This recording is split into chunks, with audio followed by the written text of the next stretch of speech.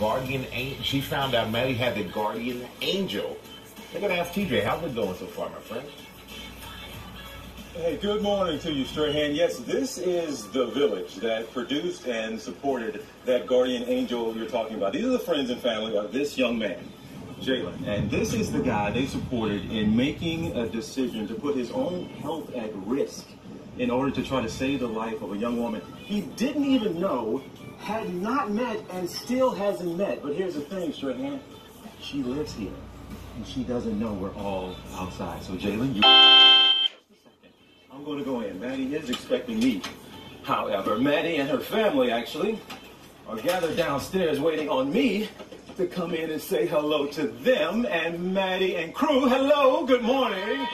I was just talking about you, Maddie. And I was talking, you all scoot over here. Let me be a part of the family. I was just talking about you and what you've gone through at just the age of 19 and how you found a guardian angel that's really changed your life. And it's a story that we just had to tell.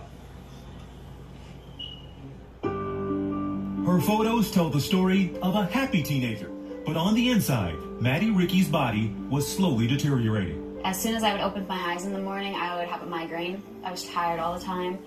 My knees always hurt. She was diagnosed with lupus at age 12, and her life completely changed. Then, at 18, after more complications, doctors told her she'd need a liver transplant to survive. Madison had started really deteriorating quickly at the last semester of school. She was having a really tough time even getting to classes some days. My liver was call it cirrhosis. Doctors suggested she try for a living donor, and so her mom turned to social media. I just put out a Facebook post that my daughter needs a liver. I mean, that's what you do for your child. Your child needs help and you help them. So that was the best way that I knew how. They needed an angel. And 22-year-old Jalen Highsmith answered the call. He saw that Facebook post. Something just grabbed me instantly. I know that if I didn't at least try, it would have not sat right with me, knowing I had the chance to do something, but